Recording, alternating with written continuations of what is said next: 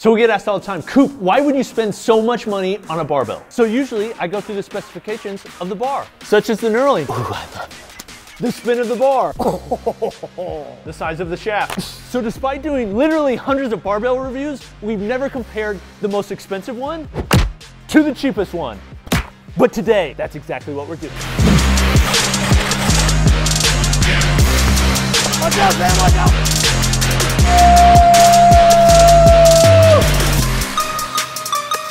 All right, so I've got this idea I need you to figure out. I want to do a best, most expensive barbell versus cheapest barbell, and I want to compare them side by side. So just like knurl to knurl? No, I want to test the strength of the bars. Each company comes out and says, this bar is weighted for 1,000 pounds. I want to see how much they're actually rated for. But at the end of the day, it's steel versus steel. There's a vast difference between a $1,000 bar and an $80 bar. From the time we open the package to the time we load up thousands of pounds on the bar. Okay, let's go. Let's go. Do it! Gosh dang it. So let's meet the contenders. First up is the most expensive. Really the most expensive viable bar that you can buy is an Eleiko. This is the Eleiko Olympic weightlifting training bar. This is the same bar that they use in the training centers for the Olympic Games. The heaviest clean and jerkers, the heaviest snatchers in the world are using this bar to train with. I've had one for years. They are amazing. They're expensive, over $1,000. They also have a crazy max load of over 3,300 pounds. Sam! I'm talking over 3,300 pounds. Today we're gonna test it. Now go. Now the next one is a little bit harder to figure out because I know the most expensive, I know the best, I use them. But the cheapest one, that was hard. Sam, not this one. Gosh dang it. We wanted to find the cheapest barbell on Amazon, and not the cheapest one that nobody would ever use. It's like a standard barbell. No, we wanted an Olympic barbell. That is this guy. Thank you, Sam. As you can tell from the packaging, this thing is cheaper. This thing is only $80. It's made by Cap Barbell. It has a weight rating of much less than the other, and it's much cheaper. So today we're gonna compare this one versus the most expensive one. Let's do it. Let's first talk about the Eleiko weightlifting training bar. This is one of the most expensive bars on the market, and you can see just from the packaging experience, it literally comes with a Eleiko branded plastic. And oh, would you look at that, a mustache brush. Oh, it's beautiful. Oh my goodness, this knurl is incredible. She's smooth. Now the cheapest bar, and the plus side of this bar is it's already half open for you. As you can see, the packaging, oh my, what's that smell? Oh my gosh, the paint. This is literal paint. It's made to look like Cerakote. There's not even really knurling. Look, there's no knurling here. It's straight paint. If you're far enough away, this looks pretty darn good. The surprising thing is, this does spin. The problem is, there's no bushing or bearings. So it's literally the metal spinning on the metal shaft. And it also comes with an authenticity sticker, so you know that it's authentically awful. Before we test the weight limit, I've got to see what it's like to lift with.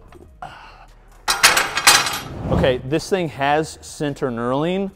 It's supposed to be center knurling. There's really not much there. I don't even know why they would take the extra step to put this here. I can't imagine that this is any less expensive than black zinc or black oxide. Okay, but it's colored. People like colors. Okay, this thing is so slippery in my back. Like it feels like it's just gonna fall off. It's unsafe? Yes, this is, yes. It also, like, it's not a crazy amount of weight. It's 275 pounds. It's not a lot of weight. Like it feels like it's like. It was flexing. Yeah, it's flexing. What's the max weight limit on this anyways? It's coming in at a whopping 350. Okay, so we pretty much, that's pretty close to what's on there. All right, let's throw more weight on, and let's just see how much weight it can hold. Okay, suggested weight capacity, what, 350? 350. This is 225 plus 55s. This is 335 pounds. If you watch the bar in the middle, as I put some pressure on here, it's just flexing. Man. 515, I mean, that thing is just, yowza, dude. Okay, all right, I got another one. I think we're gonna run out of room with this.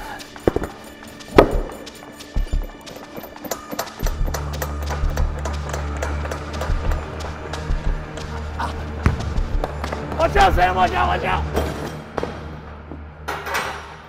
Okay, I can already tell the bar is permanently deformed already.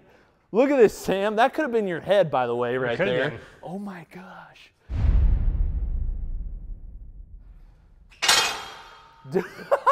So if you're doing any sort of Olympic lifting, dropping, like that simulated action we did of bouncing the bar is what happens when you drop it. It hits, especially if you have thin plates on there, and then it bows. The problem with cheap steel like this is it permanently deforms. I mean, that is quite a bit of weight at this stress point going up and down, but Eleiko is like, it should be able to handle that just fine, yeah. See, a bar like this, you don't even really want to, you don't even want to do it to it. This is the first time I've ever seen you like mistreat an Eleiko. 335. All right, I'm gonna bounce it up and down a little bit. I mean, that's some serious whipping action, right? Way we tell if it's straight, place it on the ground. It's exactly as you get it out of the tube. How do we put more weight on it? You're gonna have an idea. I don't know if you're gonna like it. I gotta take a call, just take care of it.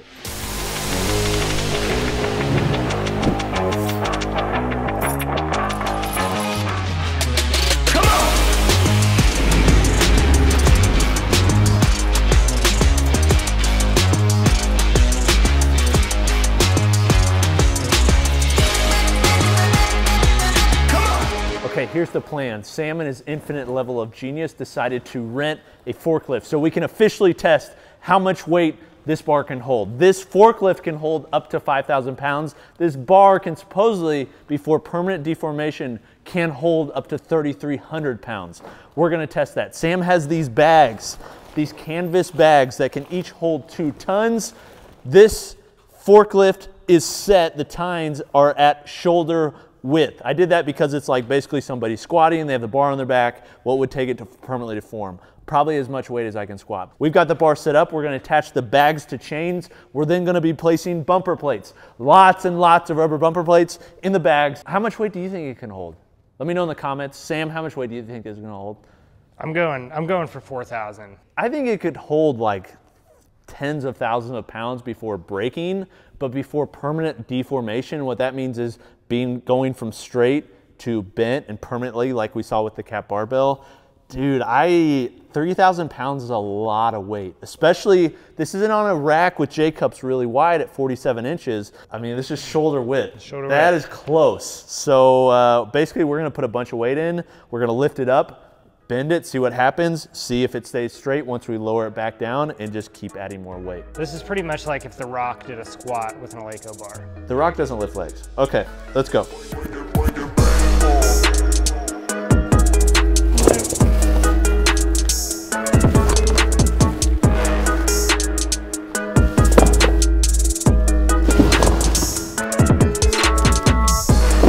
All right, now chain. Okay, we've got over 1,000 pounds. How much weight do we have in here, Sam? 1,120 pounds. 1,120 pounds, so that's split evenly between the two. As you can see, they are in these massive IKEA sacks with lots and lots of rubber bumpers. We are going to chain these, wrap this around the bag, and chain them to the bar.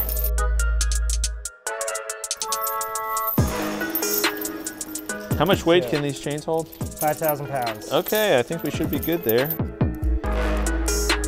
All right. We're in there like swimwear. Okay, Sam, do the honors. I don't know if you noticed, but I just lifted a bar that has 1,000 pounds attached to it. Everybody clear?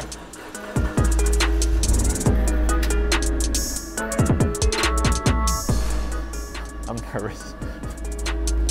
All right, there's the bar, there's the bar, there's the bar. The bar's bending, the bar's bending. Okay, yep, all right. Space underneath, I just cheated death there. My wife is gonna be pissed.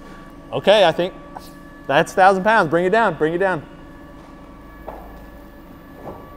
Okay, from my vantage point, now I'll take this off maybe after our next run. I don't think we need to off this run. Just from looking at it, it looks pretty darn straight.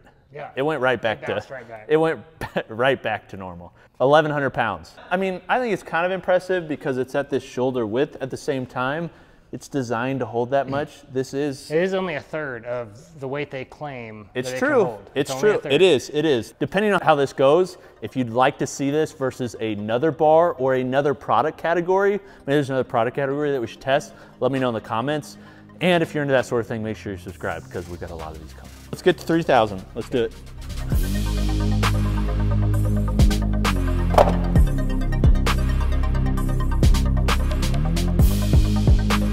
We are running out of weight. 3,050 pounds. Sweet. Okay. We're at 3,050 pounds.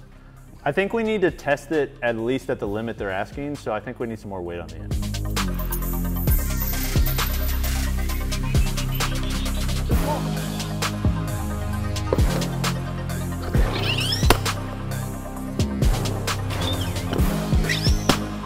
We are at 3,370 pounds. 3,370 pounds. So and I'm pretty sure pounds on over. 70 pounds over what they claim as basically the max weight limit. Check out the sweat on Nathan's back. That's just hard work, clean living, boy. Nobody sees the silent assassin, but Nate's here working just like we are. He still has to edit all this. R.I.P. Nathan. All right, let's do it. It's do or die time. All right, you guys ready? Oh, I'm so freaking excited. Yes, it is bending. Oh my. Look at this, look at this, look at that! No freaking way. Okay, we have liftoff. Dude, look at the bend on this. I think the only thing left is to drop it and see if it's straight. I don't know, like it's been a minute, 2 minutes. Let me know in the comments if you think it's gonna go back to straight right now. Bring her down. Bring her down, everybody clear? Clear! That bastard is straightening out. It may have a little bend. I don't know if that's the weight that's still on there. Let's unhook it and then we'll just have you roll it forward. Oh! All right, it's bent. Yep, she is bent. Not as much as one might think. I would say this is definitely unusable for proper weight training, but I'm sure there are people that lift with worse. All right, I think I'm done for the day. Hang on. Before we stop rolling, we know it took 3,370 pounds to bend the Eleiko. It only took like 400 pounds to bend the cap, but I mean, just for the heck of it, let's do the 3,000 pounds on the cap barbell just to see if we can snap it. Okay, I'll stay for that. Okay. Let's do it. All right.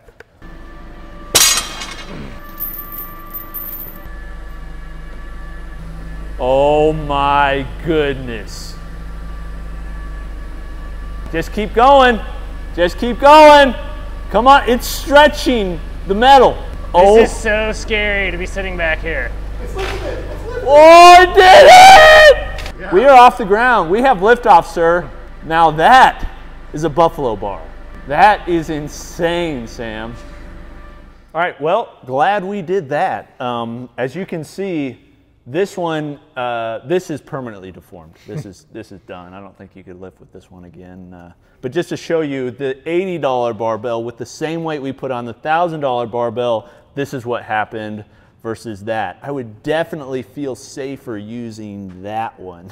When lifting 3,000 pounds, absolutely. Exactly, yeah. Which I'm doing on a weekly basis. I kind of want to do a squat with it to see how it feels. Dude, did we just invent a new bar? Look at this. Look at that paint. Just exploded off of there. Look at my form though. Oh, it's perfect. Oh man. See, it's just paint. They just painted the bar.